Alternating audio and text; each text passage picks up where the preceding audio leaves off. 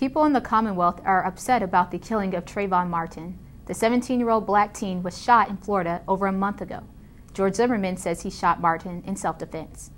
Rallies, vigils, and panels on race have taken place across the nation, including here in Cambridge. Last week, Harvard's Black Law Student Association held a candlelight vigil for Martin. Civil rights activists are trying to make sure a similar killing won't happen here. Don't hang out with 9, 10 people going anywhere, if that's possible. 1 to 2 people is probably appropriate.